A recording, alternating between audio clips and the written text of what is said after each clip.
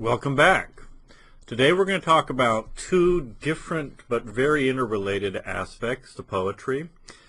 Two things that most poems have to some degree or another, and two of the things that really make poetry poetry instead of prose.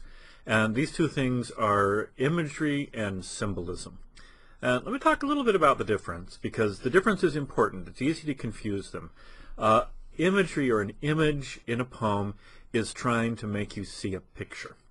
It's trying to get you in your mind a picture that you can't get out of your mind, and it's going to use a lot of sensory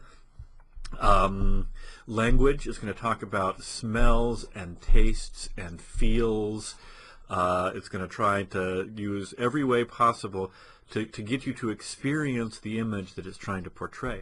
Now, that image can also represent something else that's important to the poem. A symbol, on the other hand, is a concrete thing in a poem that represents something else, and what's primarily important is the thing that it represents. And symbols can be either common symbols that are used in poetry, like a river or a tree or a rose or an apple. You know, if you're reading the Hebrew Bible, the Old Testament, apples mean something, and if somebody uses an apple, that means something. But sometimes poets invent symbols themselves. They say, here is something, and it's going to be a symbol of something else. John Donne, who we're not reading this semester, but he is an excellent example of this. He has a poem called A Valediction Forbidding Mourning, where he talks about a compass, and he makes the compass a symbol for a husband and wife and their relationship to each other that it has never been before.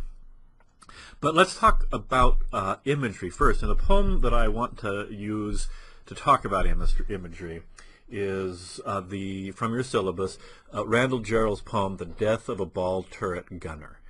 And there are two levels of imagery in this poem that are trying to get to what it means. First, let's read the poem. It's on page 590. And this is a common anthology piece poem because it does such a good job of showing what imagery does. So we read the poem. From my mother's sleep I fell into the state, and I hunched in its belly till my wet fur froze. 6 miles from earth, loosed in its dream of life, I woke to black flak and the nightmare fighters. When I died, they washed me out of the turret with a hose. So this is a nice, cheery World War II poem, and the first thing you have to know to understand the poem is what a ball turret gunner is. And I'm going to put up a picture here from Life magazine of a ball turret gunner in World War II.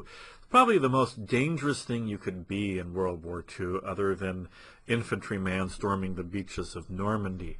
The ball is just a little bubble that's beneath the main fuselage of a B-17 bomber, and inside, the ball turret gunner had to just hunch in, could barely fit in, and that person's job was to fire the gun at other planes that were coming to attack the bomber.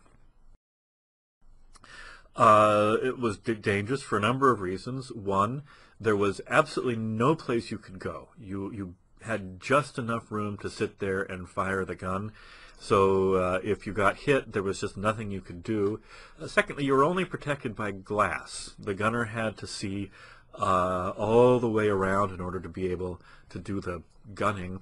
And so you just had a glass window between you and a whole bunch of enemy fighters, and you were trying to shoot them, and they were trying to shoot you, and you were usually the first person they were trying to shoot. So many ball turret gunners got killed, even when the other members of the bombing mission survived. So that's the basic image of the poem, is the ball turret gunner hunched up, curled up inside of the turret, and operating the gun, and very often dying in the process. But what Gerald is doing here is mapping that image, which he creates very vividly. Notice the variety of different sensory words here. He hunched in its belly till my wet fur froze. He talks about its feeling, its sensory perception.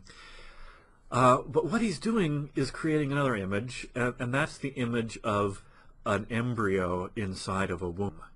And he starts it very clearly that he's talking about this being a kind of pregnancy, because the ball turret is a very womb-like thing, and you have to crawl into it almost like you are an embryo. So he starts, from my mother's sleep, I fell into the state. So that's a birth imagery. And he talks about hunching in its belly till my wet fur froze. Oh, and the state. He's talking about the state. Gerald was a pacifist. The state simply means the government. So he's saying that here was a birth. And I came right from my mother into the belly of the state, which was this ball turret. 6 miles from Earth, loosed from its dream of life, I woke to black flak and the nightmare of fighters. And then that last devastating last line, when I died, they washed me out of the turret with a hose. So this isn't a normal birth. This is a pregnancy, and it is an abortion, because he dies in the womb.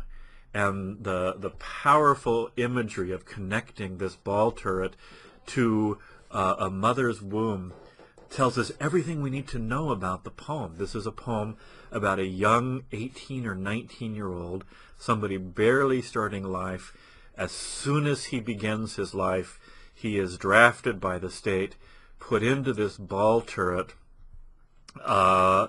for reasons that he doesn't understand or have any ability to understand, and there's nothing he can do, and ultimately his life becomes an aborted pregnancy. It becomes something that he, before he's even born, he dies, and then that when I died, they washed me out of the turret with a hose is meant to give you a powerful image that you won't forget of a young person who never really lived because they were taken by the state and in a metaphorical way forced back into the womb and aborted while still in the womb. So that's an image. Now let's talk about a symbol, which is a little bit of a different thing.